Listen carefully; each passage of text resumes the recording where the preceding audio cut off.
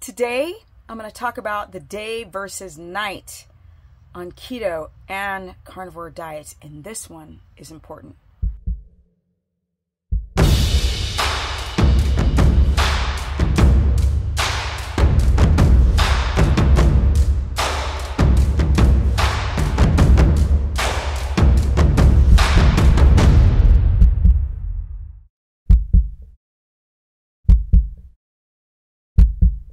Welcome everyone, welcome to my very humble channel, but let's get into it.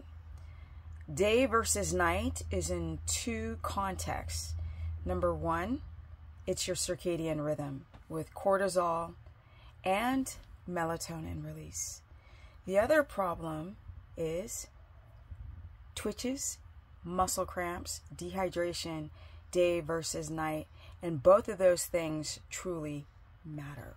When it comes to the evening versus the morning, every single thing matters.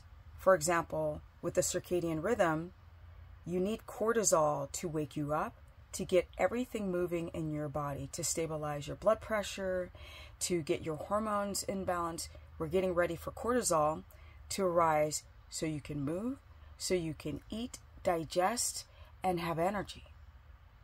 A lot of you are staying up too late and you're wondering why you're not getting into ketosis, or you get better this much on carnivore, but not this much. And that is because there are small nuances that we are not thinking about. Everything matters in a 24-hour day. What time you start drinking water, how much water, in the evening versus the morning. But if we start with the morning, yes, you should start sipping on water because it can take up to 45 minutes to hydrate the cells after not drinking all night. You guys are wondering why you're having these symptoms of tired, nauseous, twitchy, crampy, and you're not timing out your fluid intake, nor are you timing out your minerals. Once you establish that, the time that you're getting up or what you're doing, are you going to the gym? Are you going to work? Or do you work from home and you don't have to really do much physically until you start working from your computer? The timing of your meals is so important, as well as the timing of your fluids and the timing of your minerals. What I recommend for people to do is to get up and start taking small sips of water because you are dehydrating throughout the night. This is going to help stabilize your blood pressure, your blood sugar, and your energy. A lot of people have low energy just simply because they're dehydrated. They didn't get in enough fluid the night before. And once you start sipping on that water, everything can start to normalize and balance, including your blood sugar. People are having muscle cramps at night because they didn't get enough of the proper minerals like magnesium and potassium and sodium the day before. I recommend for people to take magnesium glycinate the night before, an hour before bed, to start to calm down your central nervous system. Also, magnesium glycinate is a very absorbable form of magnesium and can enter the bloodstream more quickly. Now, some people have a histamine reaction to it, but most people don't. That's my number one recommended magnesium type. With that magnesium, if you've been drinking enough water, getting the 5 grams, and it depends on the type of sodium that you take in, if you're doing rock salt or if you're doing Celtic sea salt, or I believe there's a certain type of salt in Mexico where they have pools of water that has even less sodium per gram. But if you are regulating your sodium intake throughout the day and you're getting potassium in, then you shouldn't be having these leg cramps at night. So nighttime leg cramps, day-night, nighttime leg cramps is a magnesium deficiency because you're not getting in enough, or you're using too much magnesium citrate or oxide or bicarbonate or chloride, and you're trying to do transdermal chlorides and it's not enough because it's the summer and you've been mowing the lawn with a little Barbie doll lawnmower and you're sweating bullets and your skin is shining, but you're getting headaches and your legs and your calves are cramping up at night. That is a huge sign of magnesium deficiency along with water. Now, it's all three, but the domination of it is the magnesium deficiency. You sleep through the night, you're dehydrating, you wake up in the morning, you need to start sipping water. Now we need to focus on magnesium, but really potassium and sodium intake. One is different, and it depends on how much sodium you sweat out, but you pretty much have about a teaspoon of salt throughout the day. It can be a little more or it can be a little less, depending on the person or the types of foods that you're consuming that are higher in sodium. But most people sit around a teaspoon. There are people out there that do a tablespoon and they don't understand why they're getting headaches, or why they're getting muscle cramps, or why they feel nauseous on a ketogenic or carnivore or even a low carb, high fat diet. It's very important to know how to balance your minerals. And for those who keep asking me in the chat, everybody is different. It really comes down to, yesterday I was outside, and almost every day, mowing this 2 acres of pastured grass with this little tiny lawnmower, and I'm sweating bullets. And I did a video about this. The good side of that is I'm getting out protein waste products that often slow down the filtration rate of your kidneys, but my skin is also releasing toxins. My lymphatic system is also releasing toxins. But the point is that I drink this cloudiness of this water has Celtic sea salt in it, and there's less sodium per gram, which means and it's sticking to the walls of this, which means after doing mowing this morning, and I had to like run in, change my clothes, my sports bra was getting all wet, I had to hydrate immediately. So I'm going to be drinking more water than me sitting in front of the computer and getting in a little bit more sodium per gram than if I were just to be inside the whole day on a humid day. There is no one answer for everyone. So in the chat or in the comments below, people are like, well, how much of this and how much that and how much protein to how much fat? I'm like, everybody is different. Stop counting percentages, that doesn't matter, and count the grams. And that's also in your potassium, that's in your magnesium and your sodium, and then of course your proteins, your fats, and your carbohydrates if you're doing a keto omnivores. And there's actually carbs in meat that people don't know that there is, but there's very, very small amounts. Now that I'm drinking and sipping on water and also timing out my food, because another thing that's very important is that you get up and eat something small. That's going to tell the medulla, the hypothalamus, pituitary, adrenal, and thyroid axis, I'm not starving. I'm eating something small, which sets my blood sugar to be more stable. I'm not eating something small to feed myself. I'm eating something small to stabilize my blood sugar, so I don't go and mow the grass on an empty stomach thinking I'm going to go through some autophagy when really my adrenals are stretched to the walls and my hormones start tanking, because some gurus are saying, you know, just fast everything. You got a pimple, just fast. You got a toenail, you got lint in your belly button, just fast. And then people can't understand why they've got dark circles under the eyes and crepey skin and their energy tanks and they're losing muscle, but they're not actually losing body fat. But that's a whole nother video. You eat your breakfast in the morning, or you eat something small if you know you're going to get up and do something strenuous. You eat something small, calm down this and the adrenals back here, and then you do your task, if it's the gym or mowing a lawn, 2 acres, and then eating a breakfast, sitting down, breathing, relaxing in the morning, and having your first meal and let it digest. Rest, digest. A lot of you guys have leaky gut. You're not absorbing your nutrition. Things are fermenting in the small intestine, creating small intestinal bacterial overgrowth, bloat, an unfeeling of non-wellness, unfeeling, that's not a phrase, not feeling well. Also, you have to consider the timing of your meals. For those who've got dysglycemia, hypoglycemia, pre-diabetes, diabetics, you can't just go hours and fast. The fasting obsession gurus don't talk about people who have dysglycemia, hypoglycemia, and diabetes. They don't really hit the point of like if you go up and then you crash and then all of a sudden your hair starts falling out. They don't talk about that. They just go, oh, you can regulate your insulin. But the problem is a physiological insulin resistance rebound, because now your blood sugar is just skyrocketing because your body cannot balance its hormones anymore, because you keep doing activities on an empty stomach thinking that you're going to hit some tooth fairy autophagy and have cellular cleanup, when you actually just have an inflammatory reaction from not getting enough stable blood sugar by eating something small throughout the day. Once you time out your meals, if you have dysglycemia particularly, you would eat small meals every 3 hours. And they're small. When I work with clients, they're like, my God, I'm eating all day. That's so much food. I'm like, no, you're eating like that much food for a snack. Just a little bit to tickle the brain, like, I'm not starving. Don't over secrete cortisol for too long and then start breaking down amino acids and making my immune system weak and making me fat and autoimmune flaring up. You don't want to go through that. What you want to do is eat every couple of hours, and that calms down the digestive tract instead of trying to get all your protein in 2 meals or all your protein in 1 meal. And that doesn't follow any type of circadian rhythm.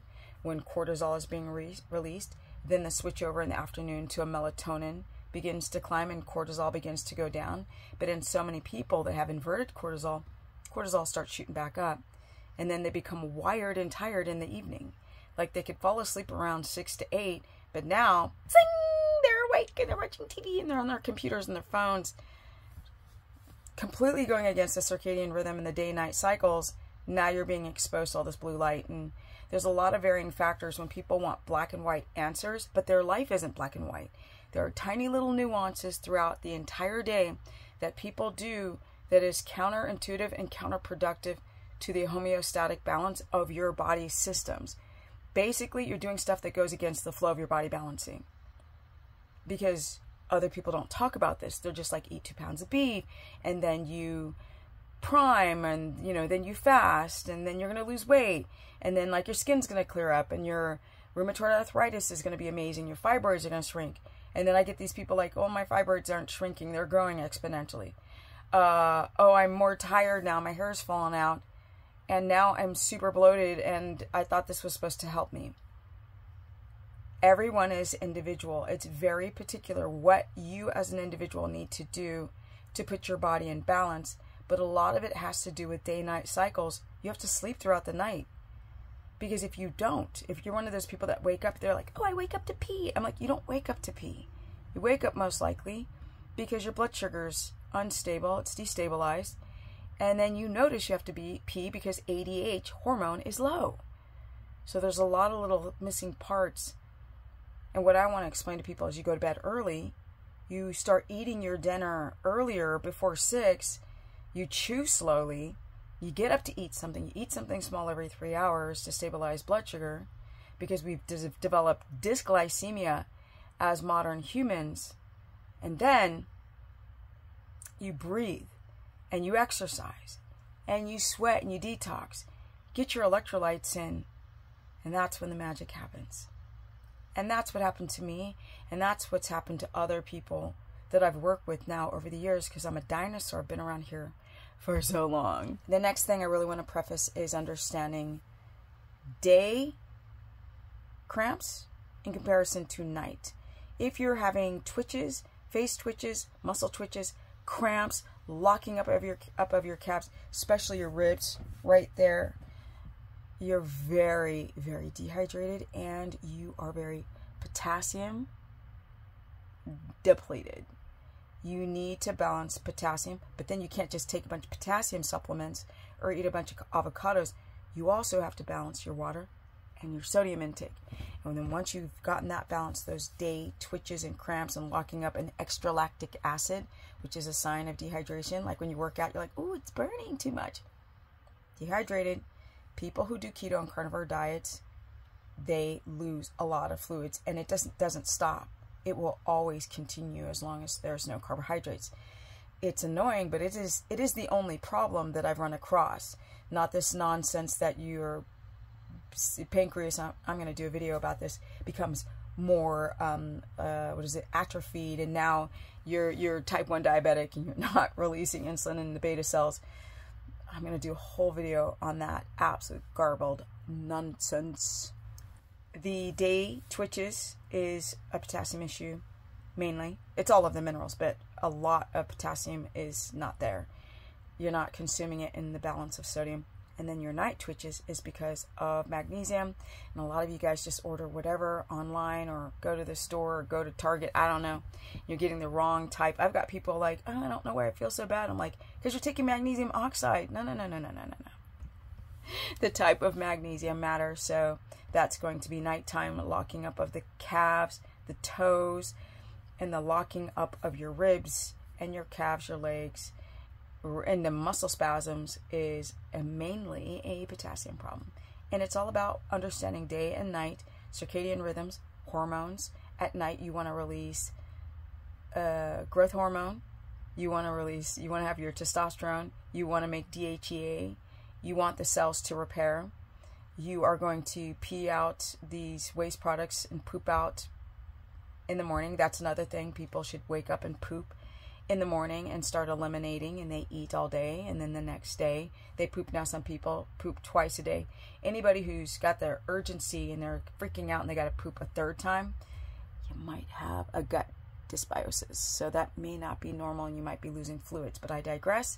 Also, side note, constipation can be missing a day, can be pooping every day with hard stool, or loose stool can also be a sign of dehydration and constipation, and you're losing more fluid.